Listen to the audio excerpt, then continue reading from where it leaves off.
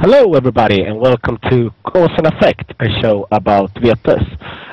Today we have a special episode for you, and we are going to talk about tactics, or more how you're supposed to plan the points at your table at your advantage to get the game win. I should warn you, it's probably going to be a little bit about one of our more speculative shows, but bear with us, because hopefully in the end we have made some progress, and we have, hopefully both we and you have learned something at the end of the show. Well, before we go into that, I would like to, as always, introduce my wonderful co-host, Adam Esbjörnsson. Say hello. Hello. And Isak Esbjörnsson Bjärmark. Hello. Hello, hello, hello. Hello. Okay, so, how has your Vetus week been? Sorry, lost you there. Yeah, your Vetus week. How has it been? Mine? It's been great. We just had a few games this Monday, but I think we managed something like 5 games in a really short time. I got to try out a new deck I created that day, and well, it didn't go that well for me. I think I had like 1 table split and no game wins in 5 games, so no results, but it was good at least to try out that deck. It was quite fun experimenting with that deck. Okay. Which deck was it? I made, like I think most people send Nana Baruku, Asher Tablets, Animalism Rush deck. Just making that, but with Potence Weenies instead and Potence Combat. Okay, so how did it feel? Was it as good as the Animalism? It needs some card flow management, I think, to make all the combat cards come when you need them, and more importantly, the taste of Vitae is really, really important to make the blood go around. So. But possibly, if with more optimization. Okay, cool. And Isak, how has your week been? It was the same. We participated in the same event. It was great. I think out of the 5 tables, I think at least 2, but maybe even 3 tables turned out with table splits. I can't really remember what I played and how I did, so it probably means that I didn't do that well. I was kind of unfocused. I don't really remember why. Anyways, it was fun. As Adam said, it was really impressive. Like 5 games it was, but it was like something like 6 or maybe 6.5 hours. So really fast-paced games. That was great. And you? How are you? Yeah, I've been great. Vetus method. I actually built 2 decks. And of course I played with you guys, so you know, but I played Dementation Weenie with Anarch Revolts. It's super aggressive, which I think is going to be really fun. With a little bit tweak, and then it's going to be really fun to take to, I don't know, some mid-sized tournament and just tear some ass. Rip them a new one. Gonna play in total 16 rounds, or 16 turns, 4 turns each. Yeah. It's going to be great. What? Yeah. Well, so yes, okay. Awesome. You didn't play any in Stockholm? No, I didn't manage to. But next Wednesday I will tear some ass with a Dementation Anarch Revolt deck. Be warned. My God, language, man, language. I have pictures in my head. Okay, well, now that the pleasantries are over, we should go on with our episode. I have dubbed this week's episode to the tactical wheel, or planning your points. Why we call it the tactical wheel, you will soon find out. But first, let me do a little introduction here, okay? Seating. It can be both a blessing and a curse, depending on which deck you're playing and which deck you're facing on the table and how well the different decks are doing. Everybody knows the math behind seating. Well, anyways, everybody knows it's really hard going for the sweep. So you must like plan your points to be able to win the game. Well, that isn't always that easy, and that's the main point of our show, I believe. So, I don't know, Adam, what's the first thing that crosses your mind when you're sitting down at the table? Like, I think the first thing is, will I be able to survive my predator? And will I be able to oust my prey? That should be like the... And I mean that in a really general kind of sense as well. Is... should I, in more than 50% of the cases, be able to survive, say, 6 rounds with my predator? Or will I be able to oust my prey within 6 rounds? I think that's like my biggest considerations.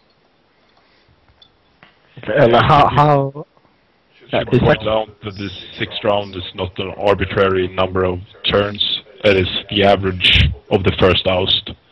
So if you want to be on par with the other players on the table, you probably need to be that fast. Yeah. So just that. Yeah, exactly. Yeah. Okay, so but how do you make this decision? How do you come to these conclusions? Am I going to be able to survive or not? I think the only thing to know is have the experience with your own deck, mostly your own deck, and how it works against other decks. The players' quality or the player's playstyle actually matters kind of little when you make this consideration, in my experience. It might be like, okay, I'm playing against a good player, I will be able to oust with 6 pool, rather than I'm playing against a bad player, I will be able to oust with 10 pool. That's how much pool you have left when you're done. But I think the end result will in most cases be the same. You will be able to oust, or you will not be able to oust. Okay. Yeah, so it's mostly the decks that is the focus. This is especially true if you might facing decks that are on the on the opposite side of the spectra, so to speak, if you follow. So skill is more important if 2 decks that meet have an even matchup. Much more important than if the matchup is uneven to begin with. Yeah, of course. Okay. And maybe we should elaborate on that. What Isaac means, I think, is that a rush deck will eventually be able to oust most decks without combat defense. It doesn't matter how good your player you are, because without combat defense, you'll just rush his guys into torpor. Okay. Yeah, if you wanna the bottom line. Yeah. So Isaac, is this the first thing that crosses your mind as well? Do you have anything more to add? Those are true, but I'm trying to get a sense of what the different players are playing. This might be sort of the same thing as Adam said, but I'd really try to figure out what are they playing, and if I know what they're playing, can I start making guesstimates on how their starting hand looks like. Mm-hmm. Okay. So how do you find out what other people are playing, Isaac? There are several different options, and one is experience. Like if you have experience with a certain player, you know his or her play style and choices of decks and how they tend to build decks and what decks they tend to play. So that is one part, the experience part. The other part is the actual cards that you see, i.e. discarded cards or cards in play. But the other options are counting crypt.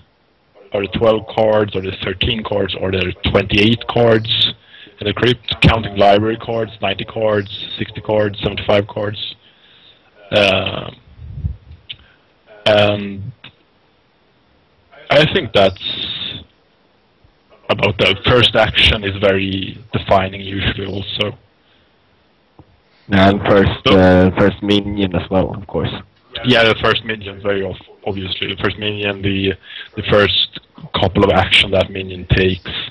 But you can also, like, just bluntly ask people what you play. Yeah, sometimes that works. But something that's interesting is also that normally the first time that you have to make a choice which, like an actual choice, is when you have your first minion, or when you have your first master phase action with the minion. By that I most often mean how much you want the villain for is a big choice, and what will your first action be is a big choice.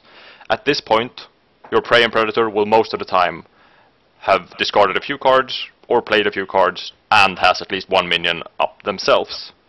So, since that's the first choices you make, that's also the first information, the most interesting and crucial information is the first minion and the first few cards in their ash heap. Yeah. And it's mostly just like mix and match of, okay, this vampire has these disciplines, these cards are in the library, which could be the sidekicks, or the friends, or the additional vampires, and which could be the additional cards.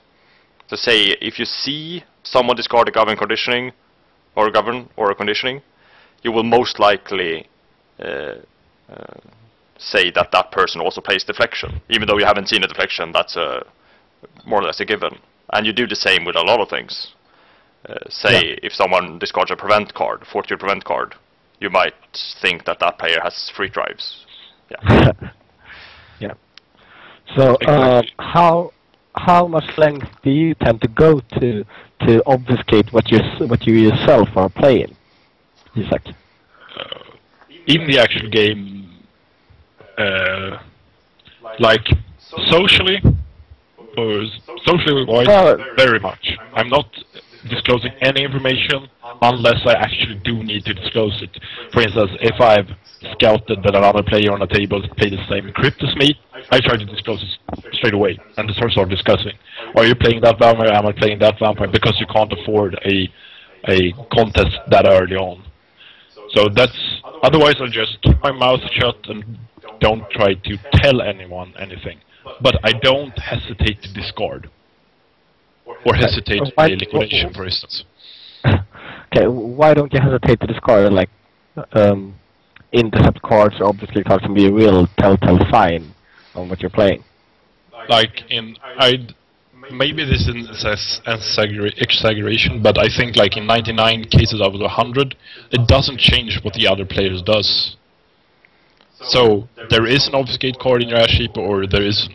They're going to bring up their designated first vampire anyways, and are going to do the first couple of actions are the same no matter what. Most cases. There are, of course, exceptions to this, but that is, at least that's my attitude. I benefit more from discarding than not to discard. It's also a consideration of, especially if you're playing like a lot versus other players, you will know how it feels like to be facing people who know what you're playing. If you're playing your deck for the 10th time against the same group you've been playing against for 6 years, this deck is no mystery for anyone, but you still have a chance to win.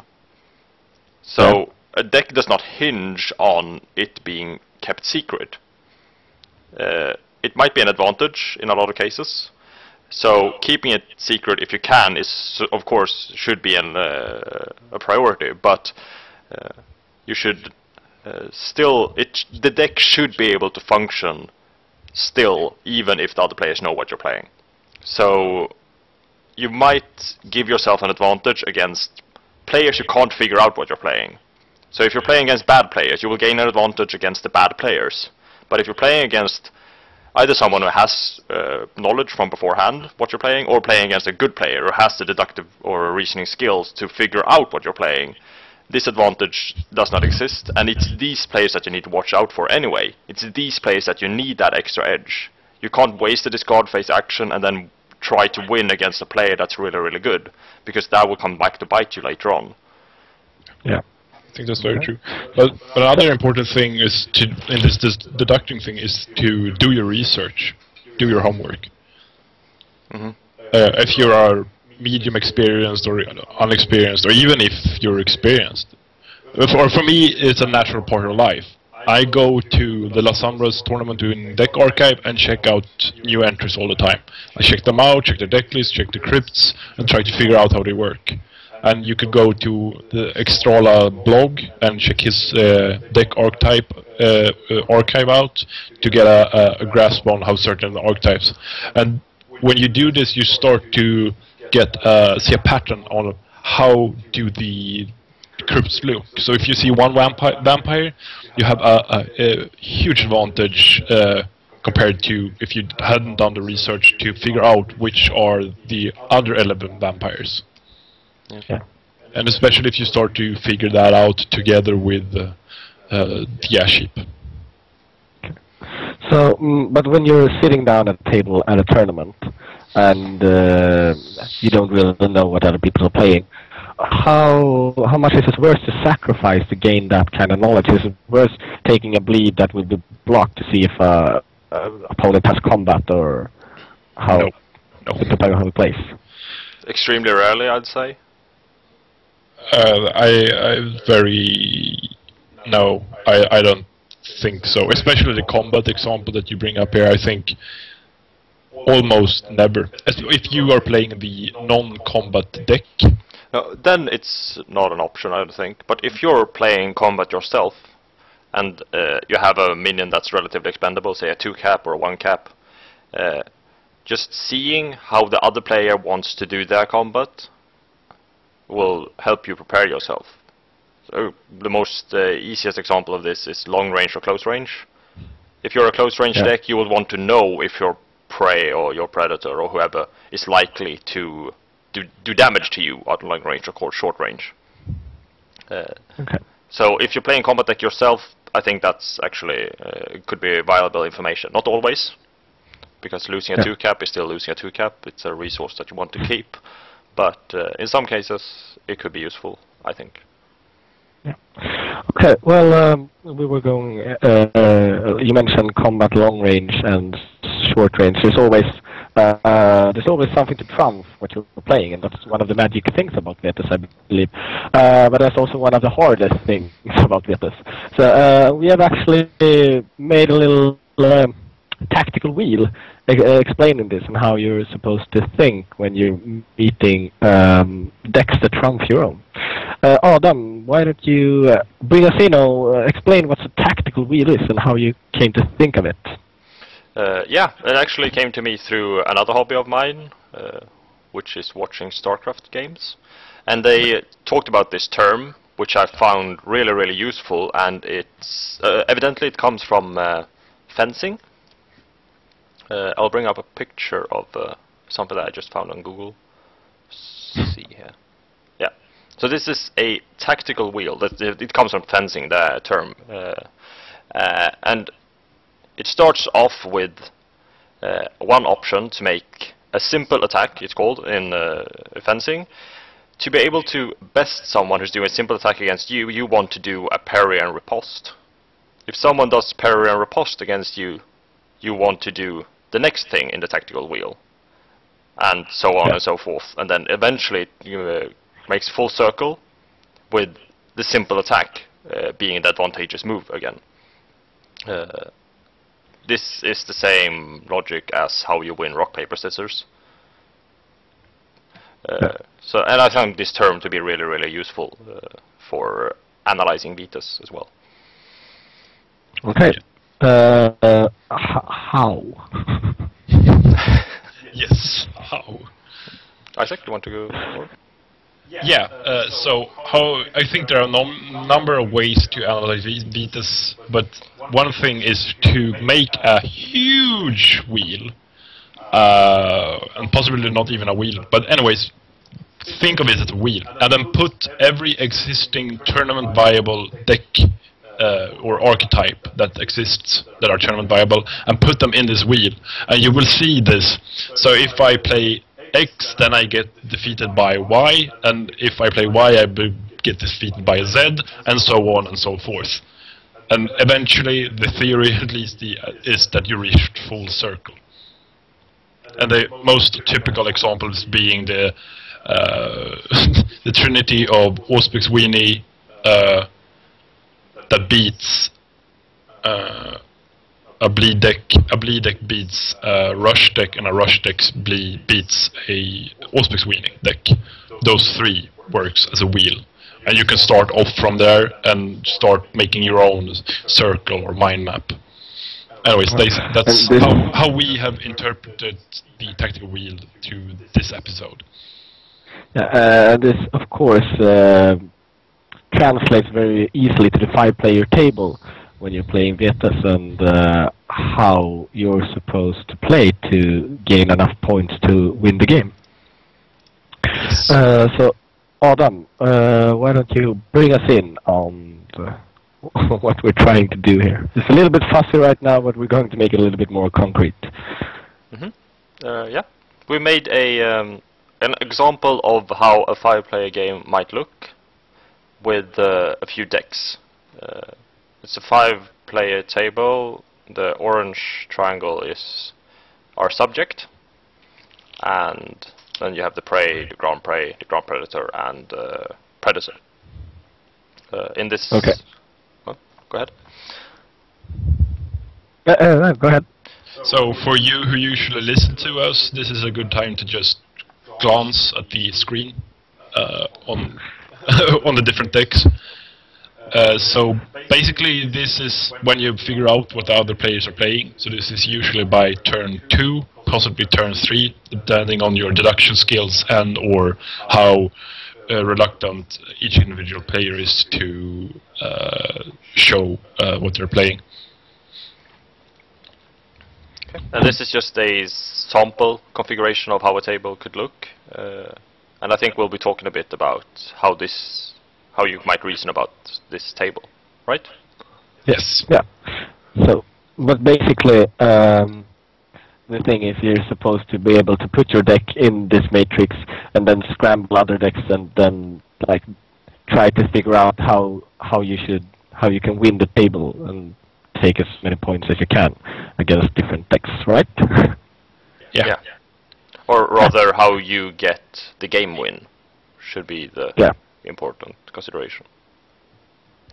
So should we start off with this? We're the player playing the Animalism Rush deck.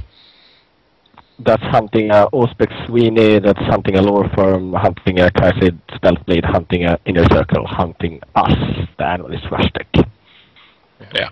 So we started talking a bit before the show about this, and you, Adam, said that you were supposed to do nothing. Yeah.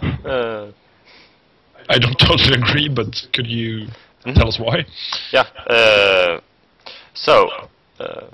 As I said, the first thing, the most important, or the first consideration is: can I survive past round 6? Can I oust by round 6? And in this configuration, I would say yes, you can. The Inner Circle vote might carry 1 or 2 Majesties, but probably not too many. You will be able to rush the first guy, and after that it's just downhill for that player. The Auspex Weenie, you're a direct counter to an Auspex Weenie. Rushing can't be bounced. You kill that player outright. There's nothing that player can do. Yeah, but you might face a few Magnums, but nothing that's going to last in the long run. No. It'll do 2 damage to you, and it'll do 3 damage to him, and you'll play Taste of Vitae. Yeah. But then you need to also consider the ground prey and the ground predator. And now it becomes a bit more tricky, because the ground prey is a law... sorry, I'll use the mouse. The ground prey is a law firm, and law firms uses lots of majesty normally, and also can do a lot of damage with 1 stealth, so you can't block it. So this is a really, really bad deck for an Animalism Rush, in my opinion. And the same goes with the Causid. It can do a lot of damage. Yeah, with just 1 or 2 minions. So. And it might have nocturnes as well, and then it's even more annoying to kill that player. So if you back rush your predator to survive, and then you rush your prey to kill him, you'll be in a 3-player situation where the Causid can build as much as he like, because he's not stressed for anything. The Inner Circle deck will die eventually, and then he can just build and he can oust you. And the Law Firm player can stack his hand on whatever he needs to back oust you as soon as he needs to. Can I hold you for just one moment? So you're proposing that the Inner Circle and the Auspex Weenie have gone. We're rushed like crazy backwards and backwards and forwards. Mm-hmm. Yeah. And it looks like this. So the Auspice Weenie and the Inner Circle are ousted by this point because of the infamous crater created by the rush deck. Yeah. And then you have the option of either you rush your Predator, the Chaosid Stealth Bead deck, which might not work, but you will probably have a very low amount of pool when you're done anyway. And then the Law Firm deck can just play 1 or 2 Majesties and then you're dead. So in this, if you get 1 victory point and back out 2 players, you'll probably lose the duel against the Law Firm. And if you rush forwards, you might or might not even kill him, and you will die to the Chaosid Stealth Speed. So this 3-player configuration you don't want to end up in with as an Annihilation Rush deck. Okay. Okay. So what do you want to happen then?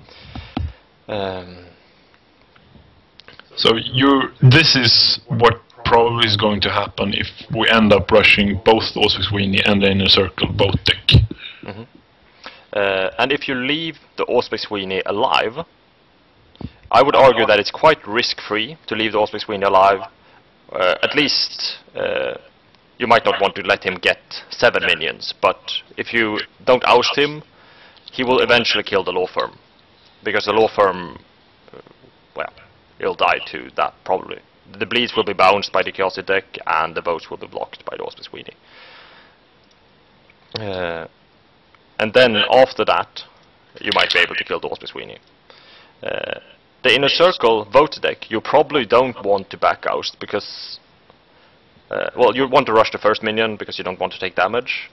But after that, he will probably die to the Chaotic Stealth Bleed because the Law Firm can't vote and he will be able to bounce a few bleeds. So the Inner Circle vote deck will die with or without your rushes. Okay. That's very probable because the setup of a Kaizen Stealth Speed deck is really fast. And it takes a few turns, and they can, in extreme cases, have their oust by turn 4. But in all likelihood, turn 5. Mm-hmm. Inner Circle vote decks have a really hard time with the Kaizen Stealth Speed in the back. They have to rely heavily on going backwards, say banishments, stuff like that, or the occasional mind rape if they have a few of them. But basically mind rapes. And when you're in this situation, since you haven't had to rush a lot, you just need to rush the Inner Circle vote deck a few times and also Queen a few times. Possibly, if you want to, you don't even need to. You will be able to, 1, get a lot of minions and stack your hand. So you can defend yourself against the Chaosid in the best possible way. Even if it has defense, you will be able to torporize a few guys and have a lot of pool to survive his bleeds. So you'll be able to rush his guys to torpor and survive him, and then probably kill the Auspice Weenie before the Auspice Weenie has done enough pool damage to the Chaotic Stealth Bleed, because the Auspice Weenie does not kill that fast. Especially not a vampire. Methuselah only does D actions against its prey. So Okay. you're proposing basically that you could more or less back oust the Inner Circle deck, but you can rely a lot on this Kaizen Stealth Speed deck. You don't have to over-rush him, so to speak. Yeah, exactly. And after you're done with that, you stay alive against the Kaizen Stealth Bleed, but you kill your Auspice Weenie prey as soon as you can. And then you're in the heads up in this situation where you've already rushed a few of the Chaotic deck's minions. Yeah. Okay. So that's how you plan out the game as an Animalist Rush deck to win it. Yeah. Basically, you should. Yeah. Basically, you should think of a number of scenarios in your head. What happens if I do X and try to make a scenario? That is what you use the first 2 or 3 turns for in the game, where you don't need to think about so many other things. And then you make a few scenarios. Scenario X, scenario Z, scenario Y, etc., etc. And try to figure out what happens if I lean backwards? What happens if I lean forwards? What happens if I play a very passive game? Etc. If you continue to elaborate in your mind. So, and this is all considering there's no deals being done. If everybody just playing their game. Because as soon as deals starts to afloat, you're playing a whole other game. Yeah, in this table, for instance, it's very likely that the inner circle Votek will want to deal with someone. Because he has really, really low chances of staying alive. Probably with the law firm will probably want to deal, right? Taking out the I think the inner circle deck maybe want to cut a deal with the Auspex Weenie. That's theoretical. Yeah. It's a little bit too much to get into right now. Agreed. Yeah, we will try to explain this a little bit more in part 2, and also how you're supposed to take this out in reality and do something with it. How to backoust, how to pick your seat at the final table, and how to make this make meta game choice using this model. But that's in part 2, and we will see you then. See you.